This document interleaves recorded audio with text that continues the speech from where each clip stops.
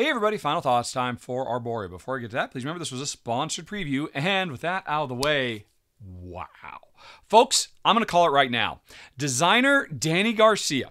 This is Danny's first published game, and I'm telling you, this is a guy to watch. I think we are seeing the birth of another Dave Turczi. By that, I mean a relatively young up-and-comer who came out of nowhere and right out of the gate just started blitzing the industry with really great designs. Because you can go look up Danny. I mean, you can go to Arborea's page on Board Game Geek, and you can look at designer. I'm looking at it right now, and he's got this, and he's got 4 more games that he lists as his upcomings. All of them have won all kinds of awards and stuff like that. I believe this is going to be his first published game, but he's already got other publishers lined up for the other ones. And if this is anything to go by, this is an incredible debut for a new designer. And it really should come as no surprise because Danny is a former video game artist and designer. And as a former video game designer myself, with over 20 years experience, I kind of feel like Danny is a kindred spirit, coming into the board game industry relatively recently, as I understand it, falling so in love. And while I decide, hey, you know what, I'm too old and tired to actually start making board games, but at least I can start talking about them. That's where this channel came from. Danny is presumably a younger man than me and is ready to put aside those digital toys and start playing with his cardboard and his wooden bits, and I love it. This game is fantastic. I don't mean to bury the lead. And here's the deal. A lot of people, their first words are going to be, yeah, but how's it compare to Bitoku? What about Bitoku? Tell me about Bitoku. And that's understandable because at first glance, they look very similar. Super bright, lovely, saturated, vision of nature and spirits and all that kind of stuff. They feel like they have the same theme, although they are different, to be fair.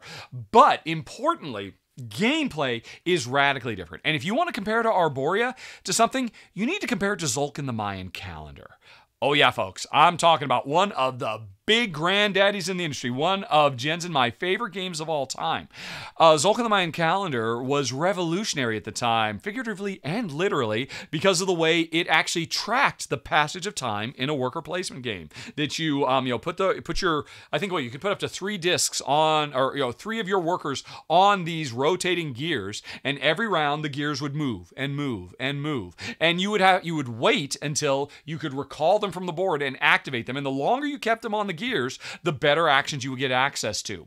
This game takes that idea and just shoots it to the moon, takes it to an 11, because, hey, as it's the same idea. It's nothing as fancy as the gears, granted, but the longer this pilgrimage that this particular pilgrim goes on, and eventually it keeps on pushing. Sooner or later, when they decide to get off, they're not just going to activate one cool thing, they're going to activate a smorgasbord of actions depending on where they go. Plus, each pilgrimage is literally giving them access to 2 completely different collections of objectives, or not objectives, options you could take, whether you're going to collect a lot of resources, which, I gotta say, probably the most brilliant thing in this game is the way this game handles resource. Because hey, as I generate the trees or the mushrooms or the water or whatever biome stuff I need to complete my own repair my own what do you call them?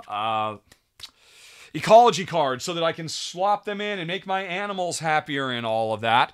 If I generate a bunch of stuff and I don't use it all, then for all the stuff, in most games, hey, use it or lose it, right? And we've seen that so many times, and it's a great design philosophy. I mean, Dominion is based on it. Find a way to use all your coins because you don't get to save. In this game, I love this. Anything you generate that you don't use, instead, you convert your you get points for all the stuff you didn't use. And why are you rewarded for not using stuff? Because of this very cool little system that requires 2 tokens to represent a given resource instead of 1. Because hey, if I made 1, 2, 3 more flowers, there's 6 flowers, but I didn't generate any, well then I will get points.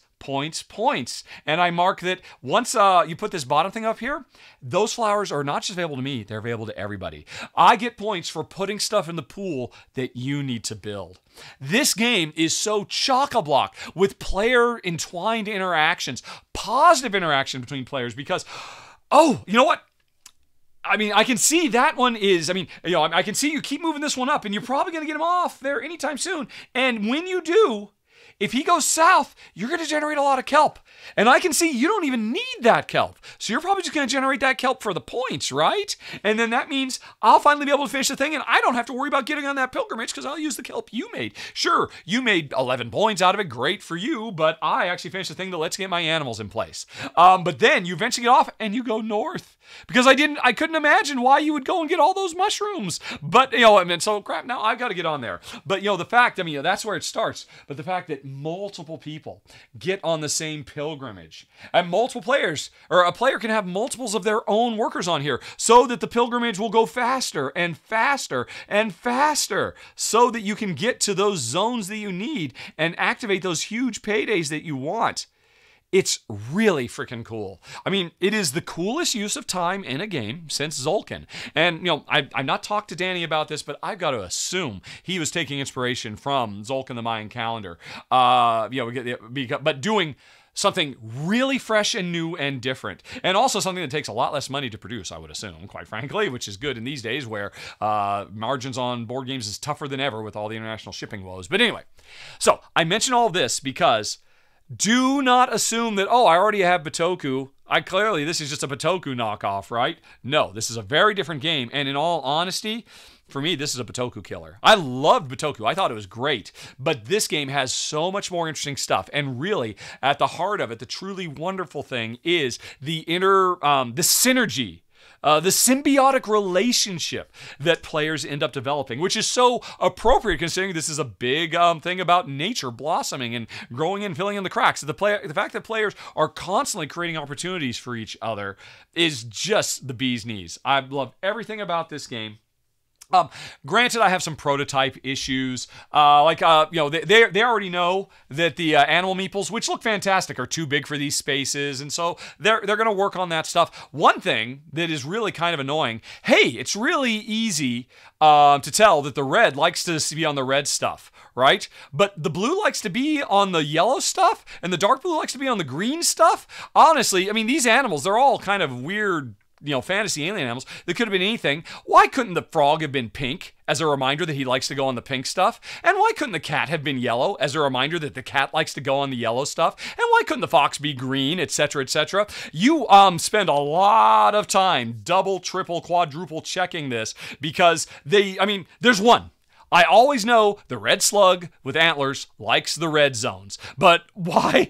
And purple to pink, that's close. But blue to yellow and, the tan is interesting because they just want unique spaces. So that one's cool. But orange to purple, I would have thought the purple flower or the purple frog would want to, So, easy things to fix. I've often seen weird little things like this. In fact, actually, to be fair, I had to actually take a pen to my board because this was a little out of date, how much you have to spend for spirit and stuff like that. So there's going to be teething issues. That's always the case when I play prototypes, and I'm willing to give it a pass because this game is so fresh, and gives me feels that I haven't had since the first time I played Tzolk'in a decade ago.